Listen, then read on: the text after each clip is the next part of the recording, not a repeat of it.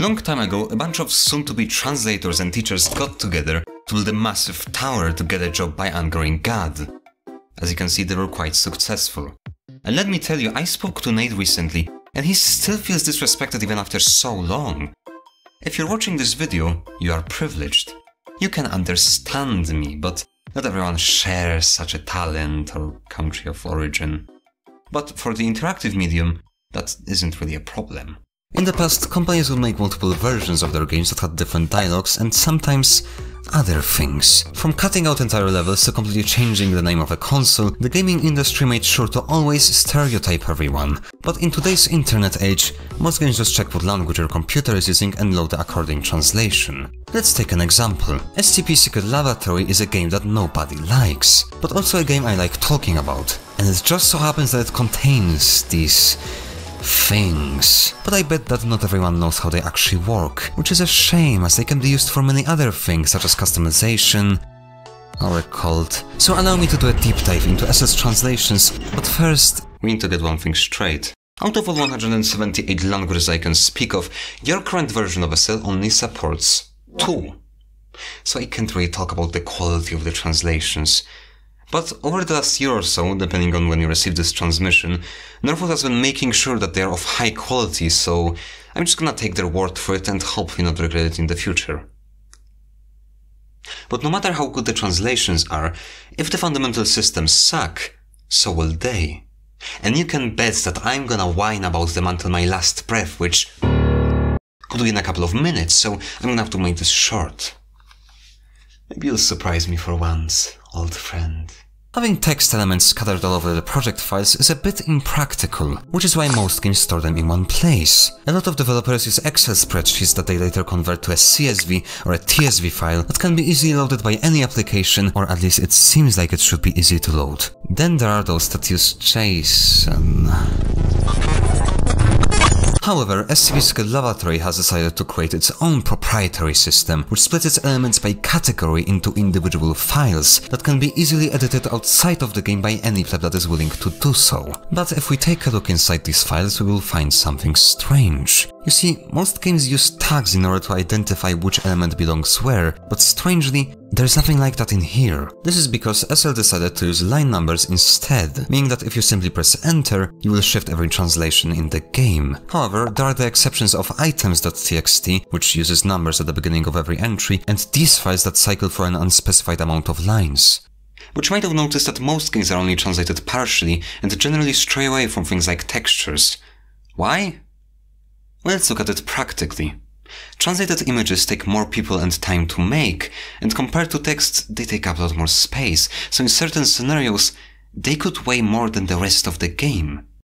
Ignoring certain translations is a common way of saving time and money, but Northwood in particular outdid themselves in this department. When you open the pause menu while the game is in French, you might quickly realize that it might not be that difficult of a language. And that's because translations aren't loaded properly in all places, or in the case of the operational guide, they don't even exist. There is no operational guide.txt file anywhere, meaning that no matter the language, it will always be in English. Some of you out there might already be jumping at your screens, yelling that the sheer extent of substance to be transcribed is of effort beyond what the creators can facilitate, especially when taken into account that the guidance of operations' primary job is to be kept up to date, along with the rest of this joy-wielding commodity that you discuss in your piece of creative work.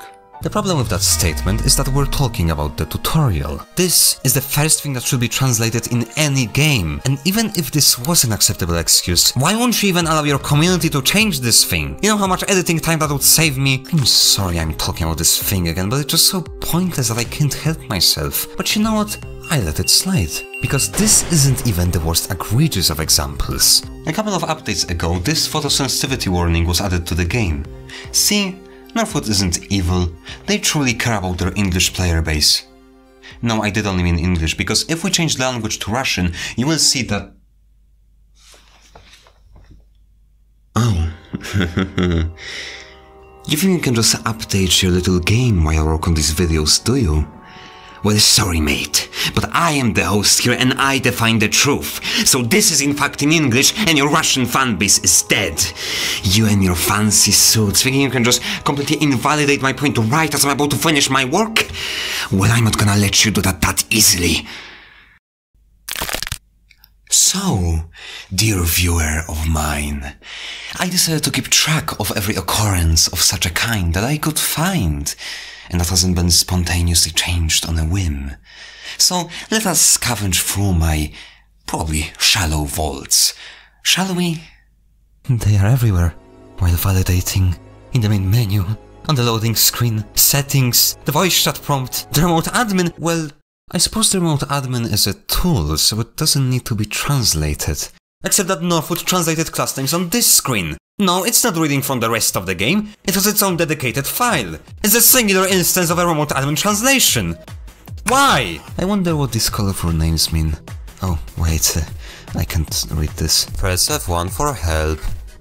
Oh, how strange. It's like I changed the keybind for that, but the game didn't notice. If you ever feel like you're useless, please remember that the translation file for the intercom sign exists. I would like to give a massive shout out to this prompt. The header is translated, but the description always stays the same. But you can't even get mad at that. I mean, just look at it. Voice chat, press N to open the player list. It's just so fitting, like a perfect way to end an email. Well, I didn't have high hopes anyway.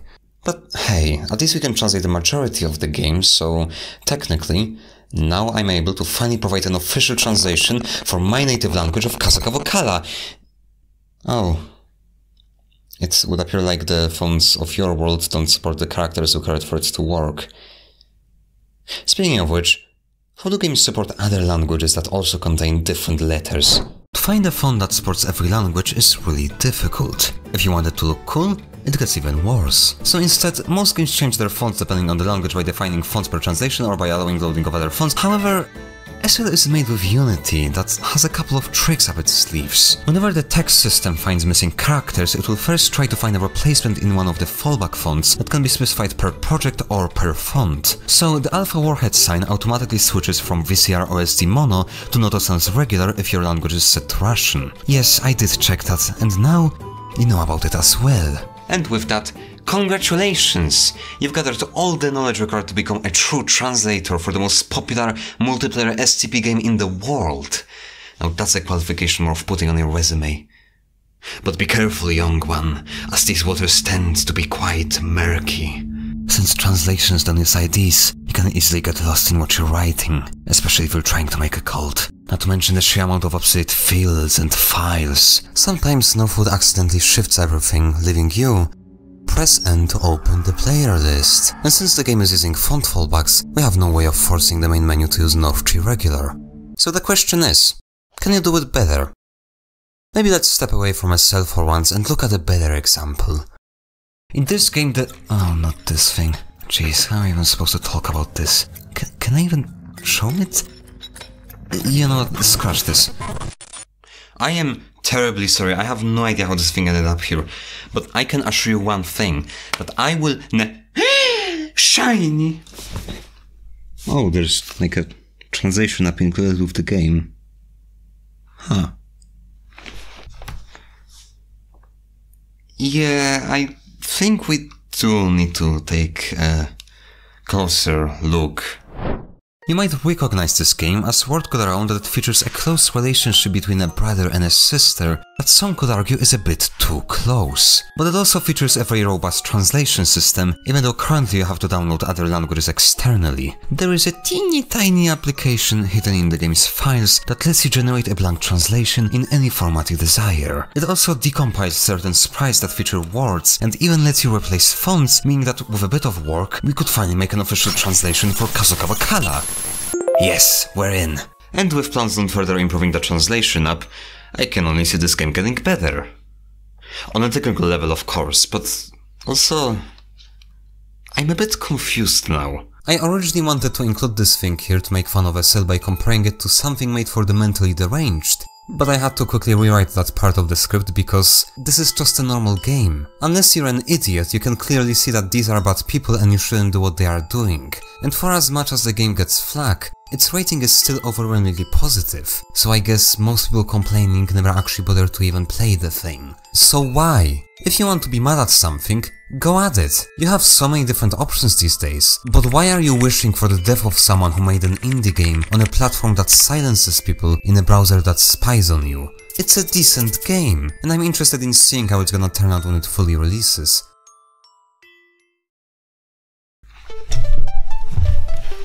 Since Northwood is unlikely to fix their system anytime soon, if we want a change, we'll have to make it ourselves. Since I know a thing or two about making computer things, why not create my own translation tool, all while being paid the standard Northwood developer salary? But don't worry, I don't need the money. I think 2 salty crackers is plenty enough for dinner. Well, allow me to overwhelm you with my vast knowledge and experience as I go into creating this incredible and well put together piece of software that could only be materialized by an individual who possesses immense talent, such as I. Seeing how people these days make their own complicated translations with emojis and images, a simple generation window won't cut it this time. We need live previews, effects, and the whole shebang. And that's precisely what I've made. During this, I've learned quite a lot about how SL works behind the scenes, with most of it... Listen, I could go on at length about all the different kinds of junk I found, but no. I respect you, Northwood. So I'm not gonna talk about how there's a typo in SCP-079 translation, nor about all the different misaligned labels I found in the inventory. No! I simply refuse.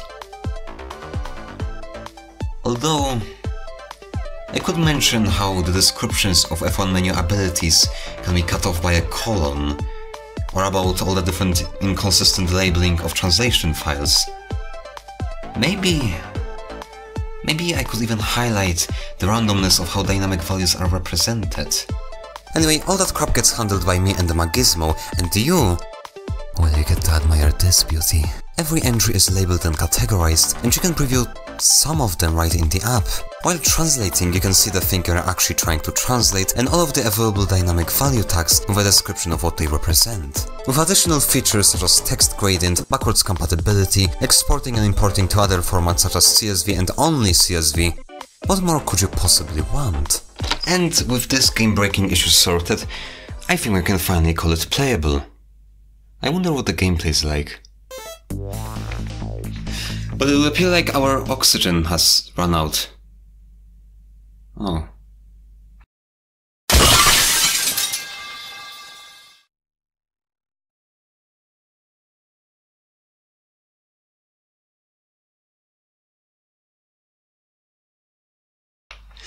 Luckily my vessel doesn't require it, but it's still a nice to have.